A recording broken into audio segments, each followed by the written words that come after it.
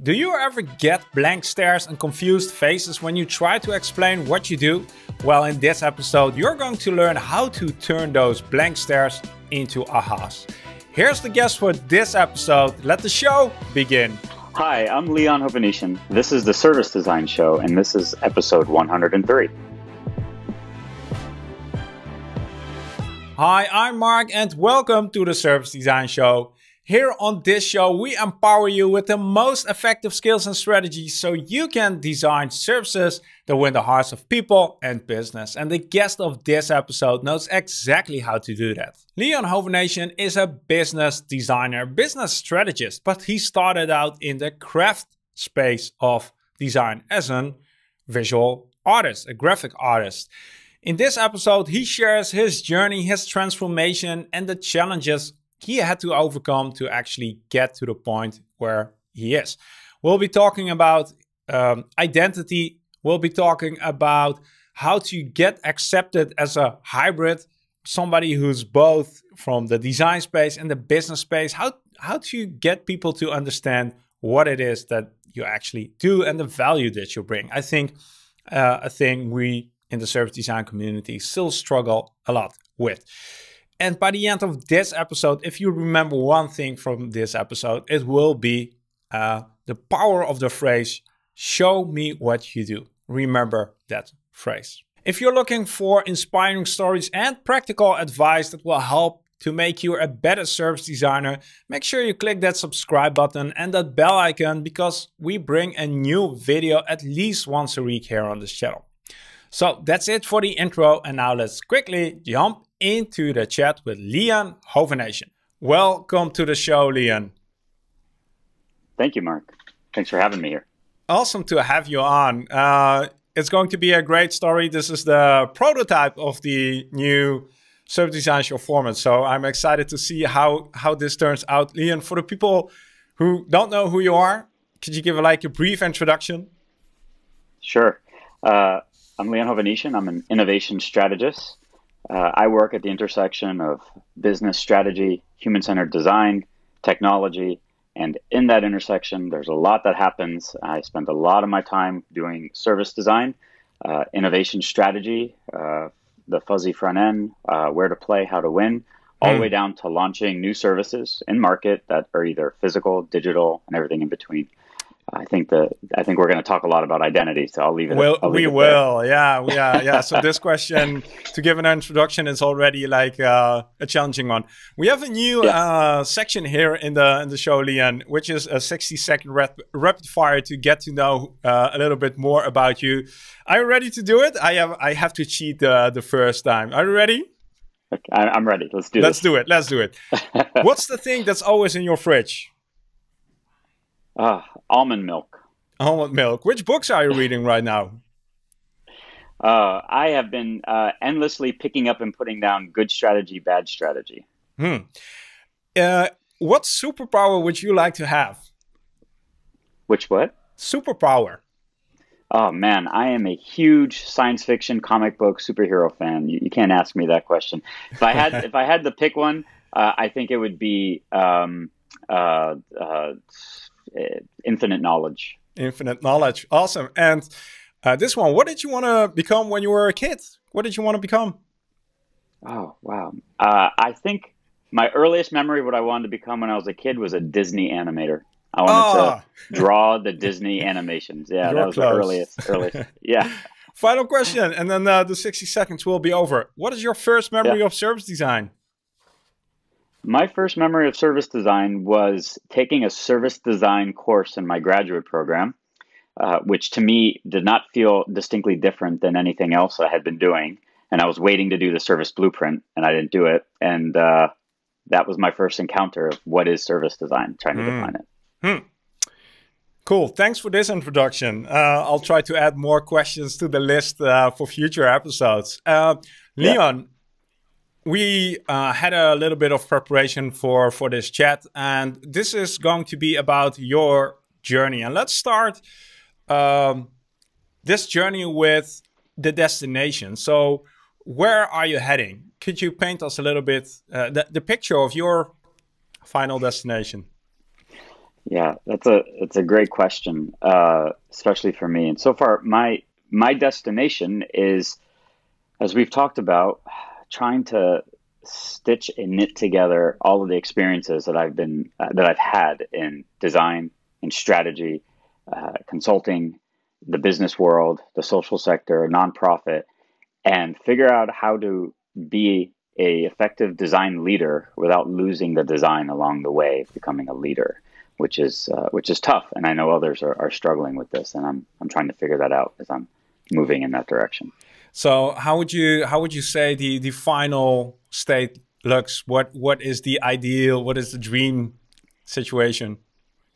Yeah, the dream situation is tough because I see examples or exemplars or heroes out there who might be close to it, but I haven't quite found the perfect fit for that. So I think the example is a truly design-led culture, a truly Mm. design-led organization that does all the things that we talk about design without having to substitute it for other things along the way, right? So there are great examples of design leaders who have reached the top of organizations, businesses, and they sometimes just blend into tapestry. So how do we keep They that unique little compromise. thread? They compromise, yeah, Mm. exactly, and you see it all the time. Take us back to the moment where this journey started. When did you get interested in this topic? When did it become relevant for you? Mm. Yeah, so way back, I started off in the world of design. I think what is sometimes unfortunately called design with a lowercase d. I think the design that we practice is design with the uppercase D. I don't know if you've heard this. It comes from the external world trying to bucket what we do. But that is more traditional design as craft. Traditional design is connected to art, right? Visual communication, drawing, making. I discovered early on that I was a bit of a hybrid person, that I had more to bring to the table than just my craft or being a hired gun who could draw really well. And it's been a blessing and a sin since I was little that I could draw really well, better than most. If you put me in any room, I was always the best drawer. And it was just something I did. I enjoyed. It wasn't a thing to showcase. It also wasn't a tool to professionalize, right? I just enjoyed doing it. And I think, as we've talked about, people would always say, "Oh, but you're also so smart," and it made me think: Are people who are creative not smart in your mind? Those tensions are Mm. interesting, Mm. and I think I began to discover that I could do more than just provide my craft and provide my thinking, and so hence design thinking, yet another term which I'm not particularly fond of, that sometimes I get bucketed under. So I decided I want to give I'd rather lend my thinking than my output as a crafter tool. Right. Yeah. Or at Yeah, least yeah, both would be nice, I guess. Right. yeah, yeah, So, yeah. um, what do you feel is at stake here? Why is this important to you? Why this is important is identity is a big deal. I think that's the theme, and being hybrid is a big deal. So a little bit personal about me. I'm really a hybrid person in that I do this design thing. I also do this business strategy thing. I've got depth and credibility in both. But as a person, I'm a hybrid person, right? People always ask, "Oh, your name? Where are you from? What's your background?" You know, my mother is Cuban. She was born in Cuba, moved to the U.S. when she was a little girl. My dad is Armenian, so I have that name. So I'm this hybrid person who has these two distinct backgrounds. And then people want to ask me about either. I'm like, I'm both, but I'm Hmm. neither. I'm Hmm. something new, Hmm. and it's tough. It's tough. And I feel the same is an inflection point with design. You know, design is not the things that have come before. When I meet people who have no idea what I do, they say, "Oh, so you like interior design?" You go, "No, no, no, it's not that." And then you're in the business world, they take another presumption. So I have to craft a new identity, and others I think are like me in Hmm. that space.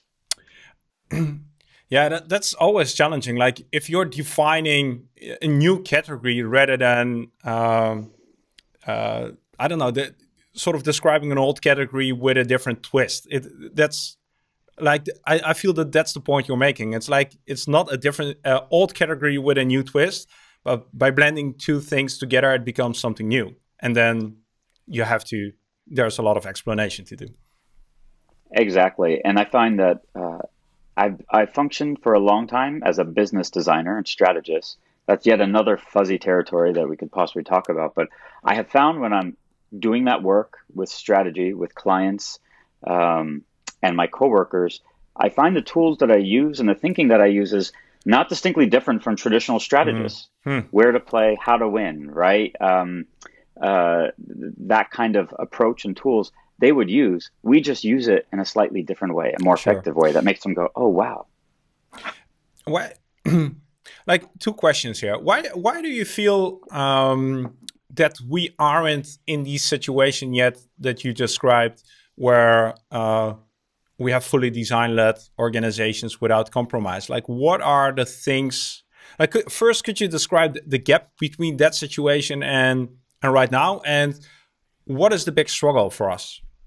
The big struggle is a lot of it is cultural. So, and there are some examples of design-led organizations that I think are a few that are making an impact, like Airbnb, right? And this is a great company that I feel strongly about because it arose from my undergrad.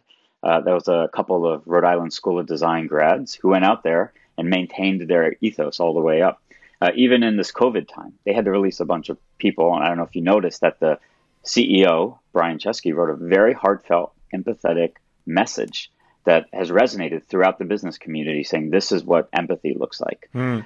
So we, as designers in the business world, are synonymized with empathy. And maintaining that empathy, to answer your question, is hard when you get to the top of that system because it's business, and business is not always empathetic, right?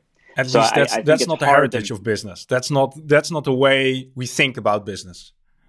Exactly, and I think and I think maintaining that empathy, like you might see in Airbnb and other companies, is rare and doesn't happen often because of the constraints and pressures. It's cultural, is your answer. There are a lot of pressures there with people who think differently, and it's hard to shift that. Yeah, mental models, things that have become ingrained in education, in news, right? That's yeah.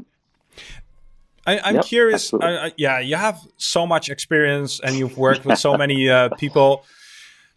You're on a mission. You're on a journey to get to that destination. But if you look back at the years and the road that you've traveled before, what were some of the challenges that you had to overcome, or that you had to overcome that helped you to close this gap a little bit?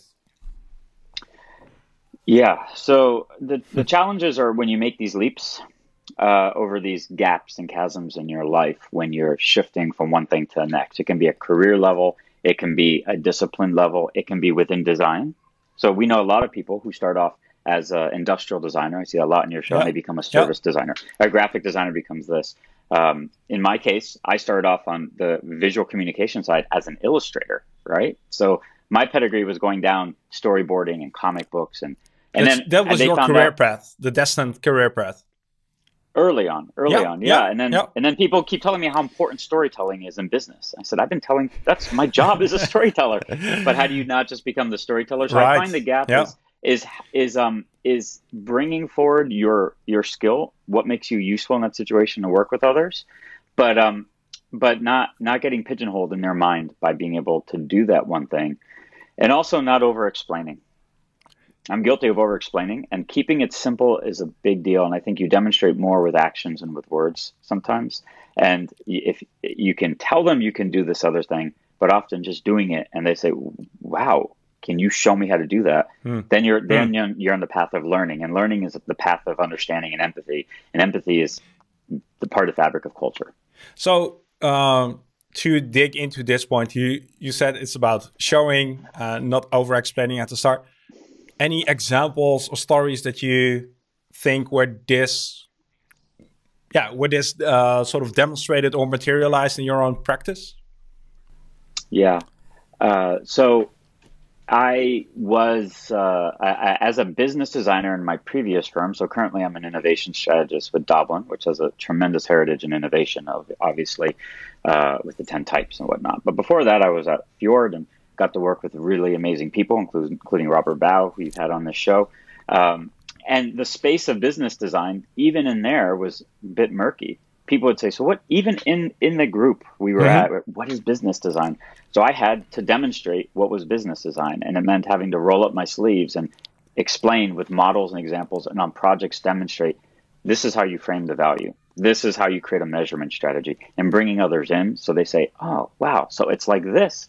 You say yes, and then you step back and they get it. The client likes it. And then it's happening. So it's literally having to sit down with people and walk them through it. Any examples of aha moments that happened both for you and the people you were explaining to?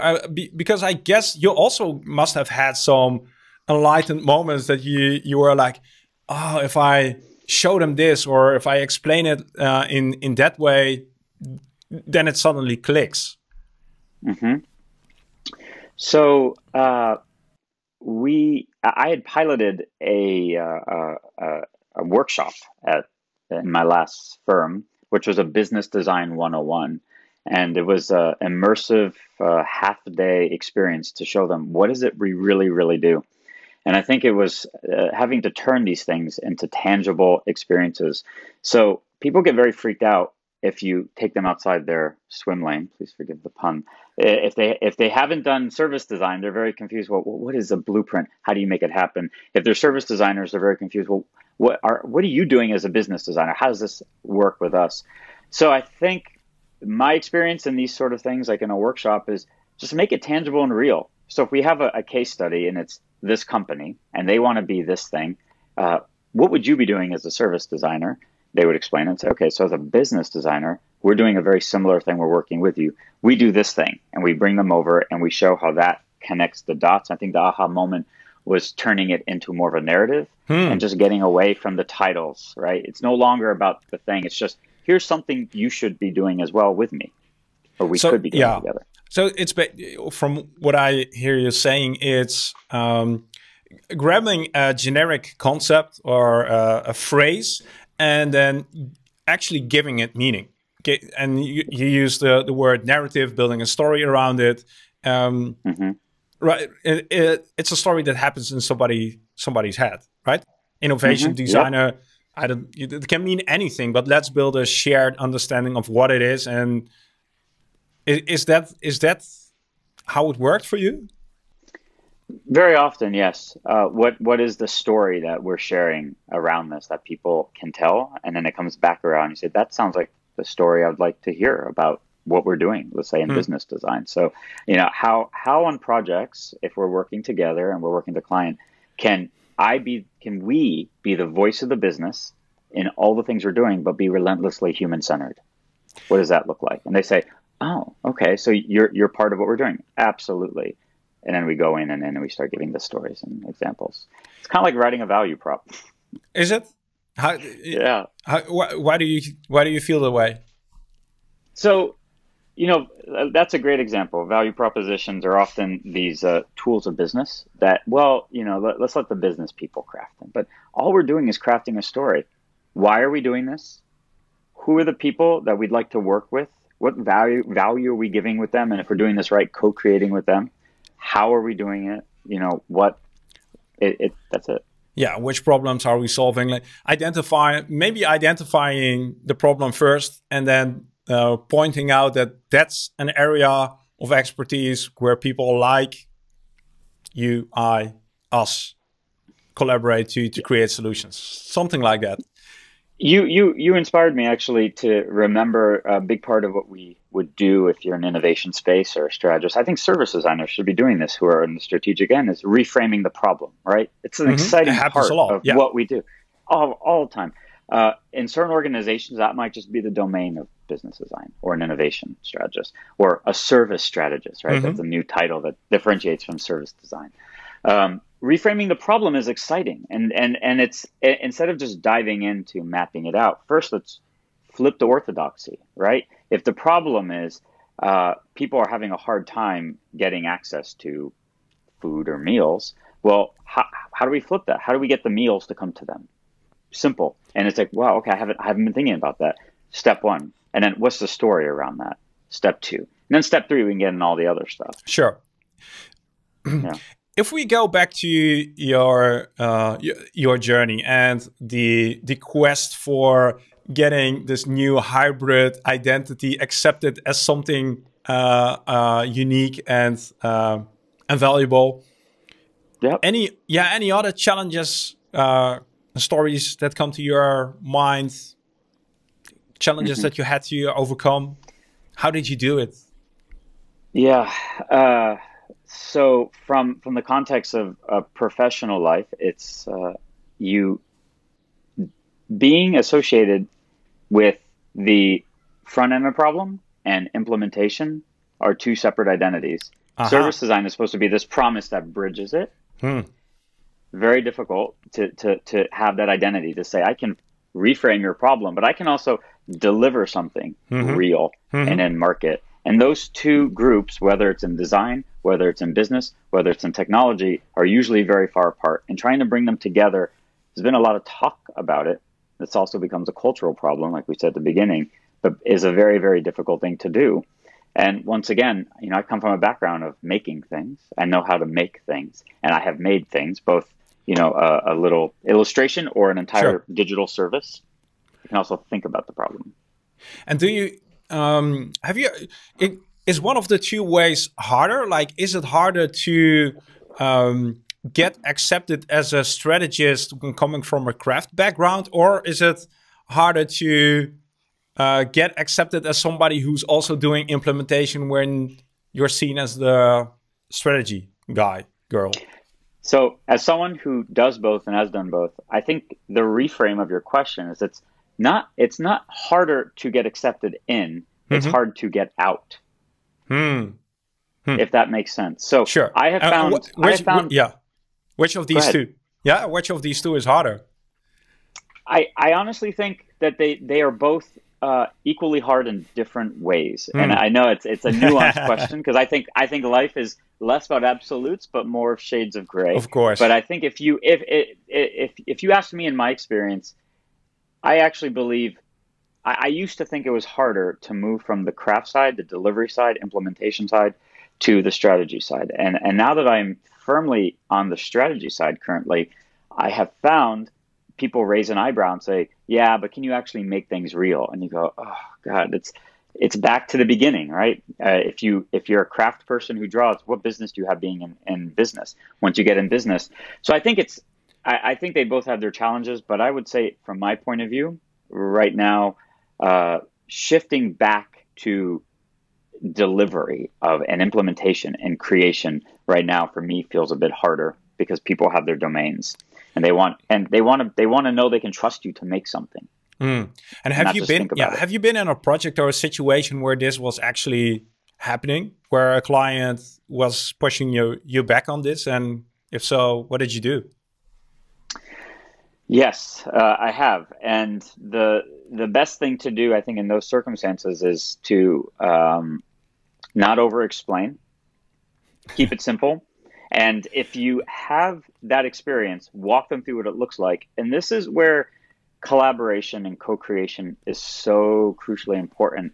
I don't think it's always important for you to claim your identity at all times. So if you have another person in there who does that, then let them step up to bat and take that hit. Go ahead. Yeah, like how? The second person, what would they do? So working with people who are on the delivery side who create the digital technology. They're creative technologists, let's say, right? And for all intents and purposes, the only thing that the client sees in the moment is that title. They don't know them. They don't know what your history. I could have been that person if brought in at that moment, right? But you bring them in and you let them support the proposition and say, yeah, this can get built. Here, first, let me open up my credentials. Let me show you my weapons. And they're like, oh, those are impressive weapons. Great. And then you send them out. And then I think as the conversation evolves, the trust gets there. They also see you as part of that journey. So you might need them to open the door for you. Yeah. So it is splitting out the roles into different characters is one of these. It's not even a strategy. It's really a tactical thing. And then maybe what at some point happens is that a client starts to see you as a team rather than individuals, and then as a team who can do both strategy and delivery. Is that something that happens? Yes. Is that the transition? Yes, and that is a transition. It's also a really great embodiment, I think, of what I am tackling, is because when you're at being a design leader means really removing yourself from being siloed as part of these groups. You have to be able to be seen as all. And you have to be able to communicate with all of these groups and these individuals. So you have to bring the trust, the credibility, but you also need to, in yourself, accept, you know what, I can be all these things, but none of them. So how do I maintain that integrity and pave the way forward? So it is the teamwork, and it's co-creation. It's the ability for it's not one person's going to do this. Have you seen examples where this sort of gigantically failed, where Yes. where I don't know, circumstances just prevented you from sort of putting forward this new hybrid identity? Yeah. So some circumstances around that is, number one, the credibility issue. People want to see certain things in your bulleted resume or whatever is ahead of you that qualifies you for that thing. And if you don't have that thing, if you can't demonstrate it, you're not going to be able to do it. So that's on a personal level. I would say on sort of a team level, it breaks down when being a hybrid is great. You know, the famous T-shaped person, right? IDEO gave us this thing that we talked about for a long time. It works well, but there are certain areas that you don't have expertise as well, and I think it's in that moment that you kind of shut up and you step back, because I think if you do a lot of things, you also are in danger of feeling you could do everything, and you can't. Yeah. And you go ahead. Yeah, well, yeah, I'm just curious if this is something really practical that people can actually do. And the thing is, making a list of things where you're not good at, and just also stating that, like, these are the challenges I can help you with, but don't call me for these challenges. Or, I don't know, have a 2x2 matrix where you plot yourself in one area and just say, okay, I'm really good at this, but these areas I need to collaborate with someone, just to show that you know what the limitations are of your own skill set. Question mark. Yeah, a SWOT analysis, a 2x2 is, you know, I make those every day, unfortunately. But I actually think that's smart, and I think you can create trajectories on that, because there are things even within your realm you don't do. So, for example, I have certain limitations to my quant capability, either bringing in, analyzing data, or the depth of which I can craft a business case. Business models all day. Business case, certain degree, but I'm not a finance guy. Mm-hmm. So there comes a point where I should really say, who is another hybrid like me, who actually comes from the finance background, and we can connect, and that becomes, so there comes a point where I'll set up the Excel, do something, but, you know, I'm visually oriented, so I see numbers, but I don't calculate them in my head as natural or intuitively as them. So that's a moment. And do I want to become native with that? Well, I have to put time into it. So where is it worth stretching down and going in that other direction?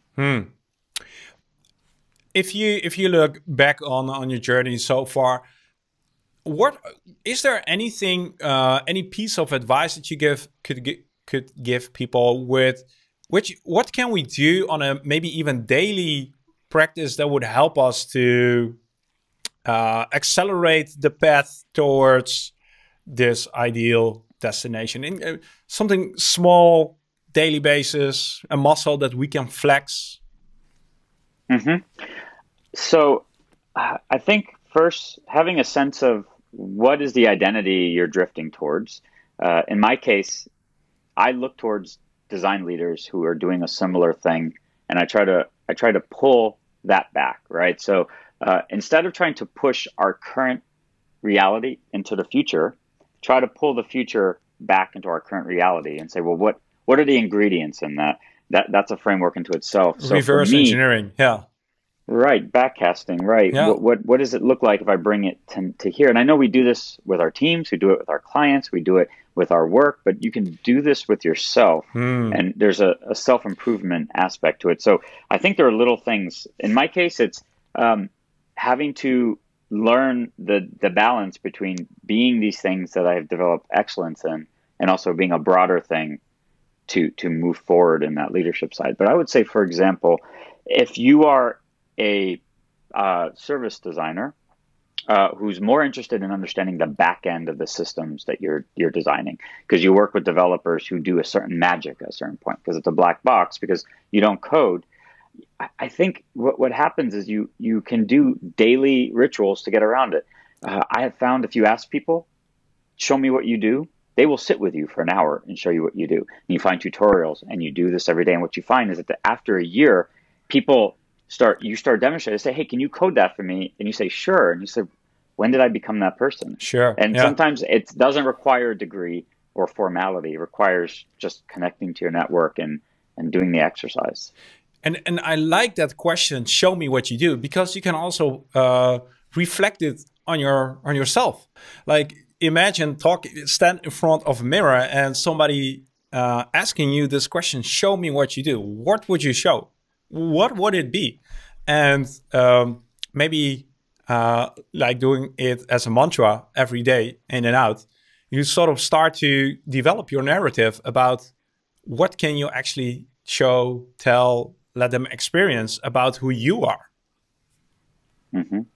Yeah, I get a lot of requests to connect to talk to me about what innovation is or service design. It could be in my network, it can be from my friends, it's LinkedIn.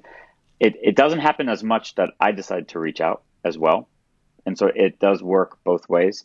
I think that's powerful because it lets it in. And I just sort of really inspired me with this question, show me what you do. Because if you ask this question to other people, you'll see what they show you and how they show you things, where they show you, what they show you. They will also inspire you to think about ways you can communicate your identity. Really, Yes. I really like that. And you know what's happened when I've done that, which has always made me laugh, and it's the aha moment. It's when you ask someone to say, show me what you do, and they explain it, and you realize, oh, we're doing the same thing. It's just the name is different. And Yeah. that gets back to the Yeah. core of what we're talking about. It's like, oh my God, like we're doing 80% the same thing, except there's a name and label on top of it. And it's like, it's the service design problem. When you work with a service designer, an innovator, and they say, well, what do you do all day? And you realize you use the same methods, use the same techniques, you read the same books, you follow the same thought leaders, you read the same stuff, and it's like, oh, you watch Mark's show too, and then you realize you're getting the same inputs. That's a moment, and to me, that's an aha moment. Back to one of the first questions you asked, is that the differences aren't as stark as they seem externally. But you have to ask and go in to see. Yeah, you have to be curious to actually go beyond the titles, and maybe we need to find ways to make other people curious to go beyond the titles. Taking this last 30 minutes into account, what would you say is the moral of your story? The moral is you can only be reflective to a point, but don't waste time and don't be afraid to ask. And keep it simple. I have found, for me, because I'm a bit of a thinker and I love to explore ideas and talk it out, that you can actually get lost with others and in your own head. Just keep it simple. If you go to people and say, hey, I come from this background, I want to learn what you do, in the listening and in the talking and in the connections, you'll find those boundaries. So I would say, don't waste time. Don't feel constrained by your current identity or the world that you live in. If you say you want to do this other thing, just say you'll do it. Go do it. And you'd be surprised. Look at the people who are experts in their field and you look backwards at their career. Some of them, you wonder how they even got there. It's because they've told people after a certain point, I'm an expert. And then they demonstrate it and then they prove it and then they're an expert. So it begins somewhere. Just do it and keep it simple. Just and run in that direction. And in your own practice in the last years, what is the thing that you could have kept simpler? Yeah. Explanations, interpretations of things, and goals. Goals with myself, goals with the teams I'm leading, goals with the clients, both mine or theirs. You'll find that your clients and teams will tell you exactly what they want at the beginning. And all you have to do is take it in and either reframe it with them or put it back out. And the same with myself. Say, this is exactly what I'm doing. There's a tendency to chase the horizon. That's a beautiful notion, but you'll keep running forever. So sometimes you have to put something down and say, that is my object I'm going to run to. And that object is this. And just trust that the next object will be as valuable. You don't have to plan 10 years ahead, right? Right. So it's great to look 10 years ahead and say, who do I want to be? But know that you're looking that direction, but you're Exactly. not paving the road. Exactly. Yeah, you know, it's a compass. There's Northern Star. Yeah, right. And it's the same reason why companies don't make 5-year, 10-year roadmaps anymore, because you don't know exactly what's around the corner. Things are moving too fast. So just be adaptable, be flexible, and just put that marker down. Is there a question that we haven't yet addressed that you feel we should have asked here? Yeah. When are we gonna stop using the word design? Perhaps this is a big one to me, because I've noticed a lot of big companies have put an influx of design thinking into their strategy methods. And then I think what happens, you realize that they're basically the same thing at their core, just with a different mindset. So when does design get relabeled or renamed or reappropriated? Or when does business become design? When do these other things become design? That word is a tough one. And I found it's a minute you walk to someone you don't know and they say, what do? And you just say design, that you could easily just describe the last thing you did in action and result. And they say, that's great. Don't say the word design. And if you put the word design, really? Always. So I think the challenge is someone should take that word back or put it in its new context. That's a tough one.